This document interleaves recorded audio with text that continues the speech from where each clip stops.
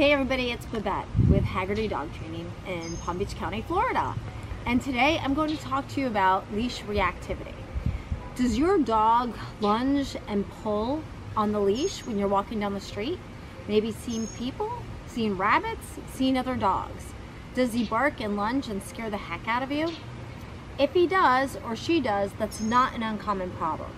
Now, there are a lot of reasons why this could be going on. It could be a nervous dog that's feeling anxious, a dog that really has a strong prey drive and he wants to chase down the other things that he sees moving. A lot of times people will train their dog to do this without realizing it. What ends up happening is their dog barks and starts to pull, and the owner says, "Oh, ooh," and see how I tighten up and I pull up on the leash? Then the dog does it again and the owner says, "Oh my gosh." They catch their breath, they tense up, they hold a tight leash. And then as time goes on, the owner sees the dog that always triggers their dog, or the thing that always triggers their dog, and they say, "Oh my God, it's gonna happen. Oh my God, here it goes," and the dog reacts. So what ends up happening is the owner sends that tension right down the end of the leash. Every time the owner says, "Oh," they hold their breath, they hold a tight leash, and they send that tension down to the end of the leash, and the dog responds to that. Now, take that a step further, I'm going to call it the barroom brawl analogy. And this is something my dad, Captain Haggerty, taught me, the barroom brawl analogy. And he would always say to the lady, "I know you've never witnessed a barroom brawl," and he'd say to the gentleman dog owner, "I know you've never been in a barroom brawl.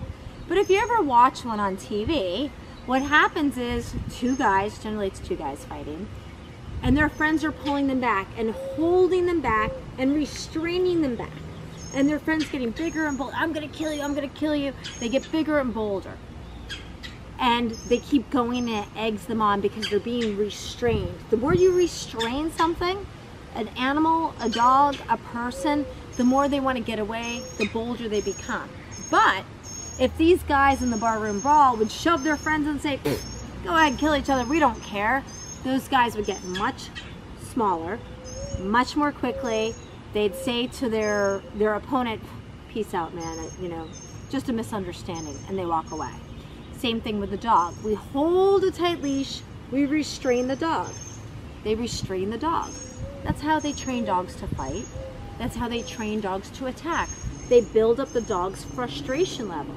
When you're holding back, that's one reason why I don't use harnesses. When you're holding back, they become more frustrated. You'll notice, walk down the street, walk through your neighborhood, all the little dogs that are on harnesses, they're at the end of the leash, barking and lunging at everything because they're on a harness. They're being restrained. What do you think sled dogs are on harnesses? Because it teaches them to pull more comfortably. So what happens is, with leash reactivity, if you would move the dog in the opposite direction, teach them the meaning of the word no, move them, throw them off center, and go in the opposite direction, that's going to help solve the problem.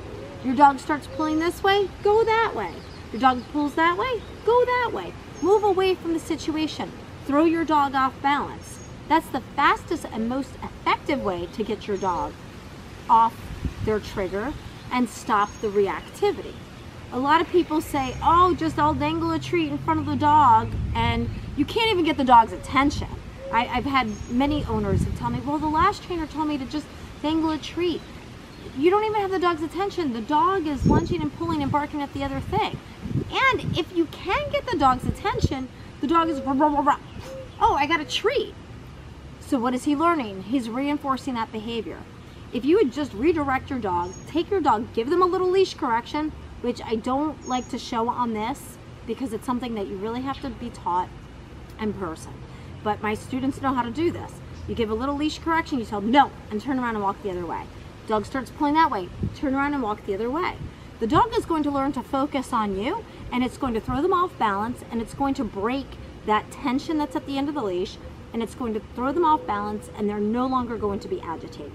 And that's the best way to solve leash reactivity. For these and other tips, subscribe to our YouTube channel. If you have a question or a topic you would like for us to answer, please reach out to us at haggertydog.com or email at info@haggertydog.com, or you can call us at 561-789-5628. Until then, Happy training and have a great day.